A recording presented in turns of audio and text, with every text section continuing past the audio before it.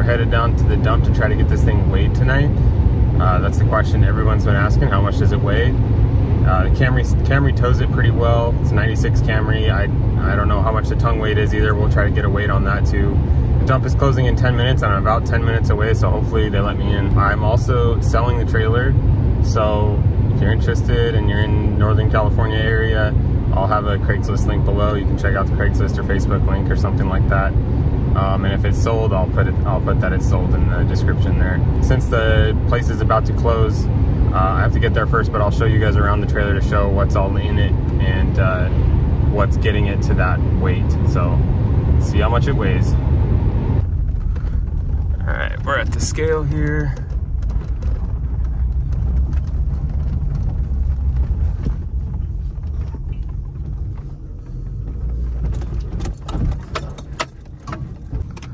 And it says 4520. 4520 is the weight of the whole thing, car and trailer.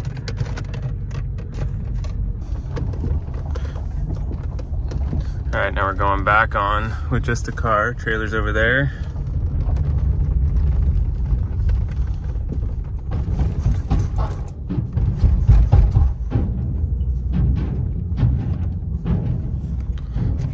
We got 3560.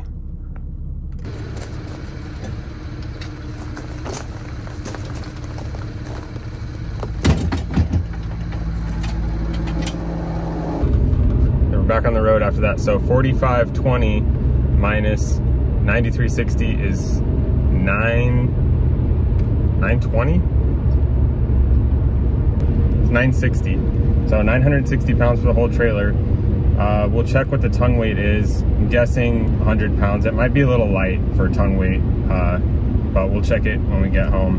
I'm not really sure what I was expecting. I think like there's a lot of hardwood in there in the interior and the walls are pretty thick, so I suppose it would be heavier, but under 1,000 pounds, you know, that's not too bad.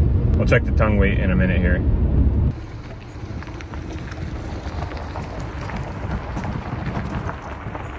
All right, so now that we're home, I can show you around a little bit with the remaining light we have. Harbor Freight 4x8 trailer, 4 foot wide. Interior is just under 4 feet wide. Looks like an inch under or inch and a half under. LED lighting, got 2 markers and then brake lights. We have stabilizer jacks right there, the stock fenders and wheels, and then the tongue has been strengthened. You can see an extra brace that is not normally on a Harbor Freight trailer, and that goes back to the next support beam. And then locking hitch and the folding jack. And then there's a bunch of holes in the tongue right here, and that's because I used to have a wood deck on here. Probably can't go on since the jack is there, but if you move the jack, you could put a deck back there. Windows and doors are from an RV salvage yard. I just reconditioned them, painted them, and cleaned them up. There's a skylight up there, that's an Amazon thing, and the roof vent is an Amazon thing, manual cranking vent, no fan. And then the back door is all custom built. You can see it's a bit dusty right now. I need to wipe it off, but you can see all of the whole build process on the channel. I'll link the playlist in the description, and you can watch every part of it. The trailer, building the box, putting the windows in, flooring, walls, everything. It is a poor man's fiberglass covering, so paint, glue, and fabric. It looks pretty decent. So 1 vertical opening window there. The door is a suicide door because that's what was available at the junkyard for that price, and the door is on the curb side like it should be. Front window does not open. This side window slides sideways. And then there is a plug there, 110 volt plug that goes to the inside. And then hurricane hinge on top of this door, and 2 latches, 1 on each side with the pull handle in the middle. These have a provision for a small padlock, but you should probably get something better if you need it to be real secure. The door has a deadbolt. There's a deadbolt right there that works okay, and then there's a deadbolt in here that works good, and the actual handle has a lock too, and I have the keys for everything. And then I just added some gas struts to this.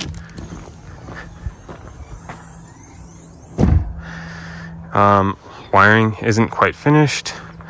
There's wire here for a light. I do have a light that goes there, and then there's one light up there, and that all is in the wiring's inside the roof, and it comes down here. That comes down there, and then there's wiring also that goes across the roof and comes out right above the door jamb right there, so that you could put a switch, and that switch was going to be for exterior lights, which I haven't installed yet, but I do have them. The star lights are just put up here with 3M removable sticky, so you can take those off pretty easy. Just made those curtain rods too, and the curtains are made out of the same fabric that was used to cover the trailer.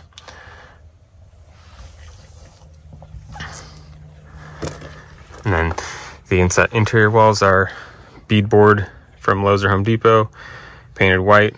And then the front wall and the roof are red oak, salvaged red oak. Front wall, ceiling, and back door are 2x2 construction with 2-inch foam insulation. And then the walls are 1/2-inch foam insulation, 1/4-inch paneling on the inside, and 1/2-inch ply on the outside. It was brand new flooring, just wood floor. It's not hardwood, it's composite or whatever that's called. You can see the edge of it right there. It could be replaced fairly easily. It's just brad nailed in. And the countertop is an IKEA countertop. You can see all the way through. I hadn't built cabinets inside yet, but you can still do that. All the wiring comes down there through the wall. And then I have a little power bar. And I was planning to put a battery box here, but depending on what that tongue weight turns out to be, it might be better to put the battery box on the tongue, which I have an exterior battery box if you want it. Like I said, that door is 2x2 construction, also insulated.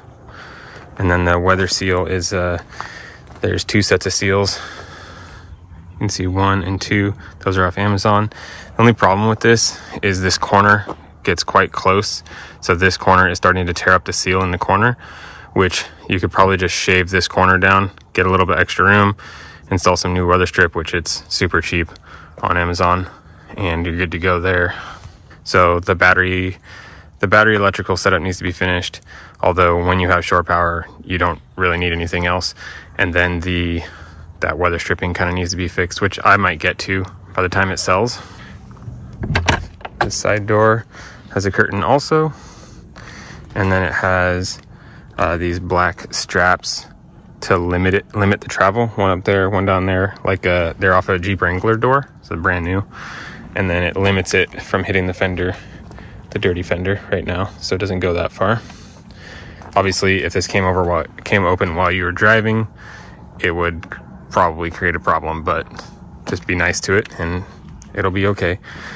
The mattress is a brand new 4-inch foam. I believe it's 4. That's actually a 6-inch mattress. And then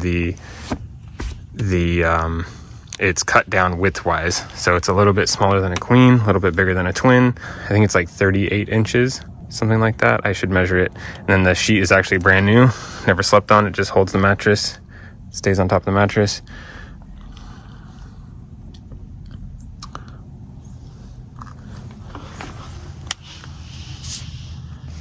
And with the skylight there, you can see the stars. And I got a little extension cord and the power adapter for a 30-amp plug. So good thing I measured it. So it's 46.5 inches. That's the interior width. And that is how wide the mattress is. It's tight for 2 people. It's a little cozy. It's pretty roomy for 1 person. And if you were 1 person, honestly, I'd probably change to a twin mattress, because then you'll get like a little 6-inch gap right here where you can put your shoes and stuff. That kind of works better for 1 person, I think. But this mattress, I think I slept on it twice, and I've not even slept on the sheet at all.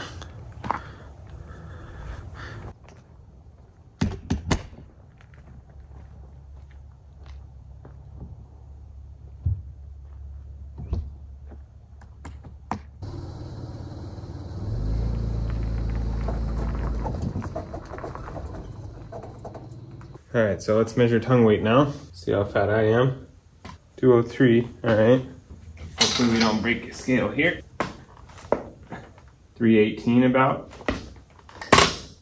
So 318 minus 203 is about 115 pound tongue weight with a 960 pound trailer weight is like 11% tongue weight or something like that, 12%. That's actually right in the range that you want. You'd kind of want like 10 to 15% tongue weight. And then if you were loading any camping gear inside, you would put it up in the front here and try not to let it slide back.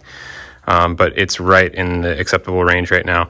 And I think like a small car like this, the acceptable tongue weight on this is around 200 to 300 pounds. So this should, I mean, it felt totally fine towing it with a 96 Camry.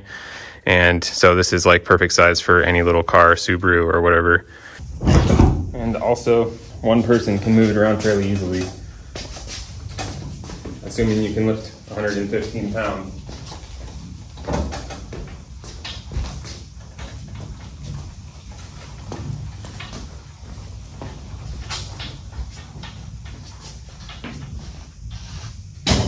I'm actually moving to a different state, and I don't know where I'm going to live yet, so I don't think I'm going to have a place to store it. So that's why it's going for sale. So it's in Northern California. Like I said, check the link in the description for an ad so you can contact me. And also check out all the build videos on it. You can see everything I did. Thanks for watching.